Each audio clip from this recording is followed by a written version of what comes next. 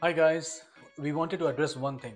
So a lot of customers when they get the bike, they ask why is the speed not showing right.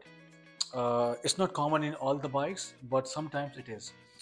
Now there is a way how to correct this. It's not even a fault. It's just that the program settings mode, as per the instruction manual, has to be configured right. Now I'll show you quickly how to do it. So you'll see on pedal assist 5, I'm going to hit full on throttle, and you can see even the speed is going to be 22 23 miles per hour, the speedometer will not be right.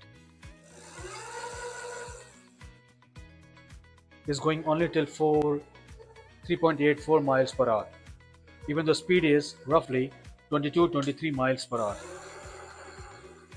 Now the reason why it's happening is because if you enter program settings on P07, this is a 250 watt bike. On P07, this is set at 6. For 250 watt bike, this should be 1, and for 500 watt bike, this should be 6. Now this is a 250 watt bike, so P07 has to be 1. So just by changing P07 to 1, and now if I rotate the wheel, you'll see it will capture the right speed, 21, roughly 21 miles per hour, which is right. The battery is not full on voltage right now. The voltage is around 52.3, so roughly around 1 volt less. The correct way is to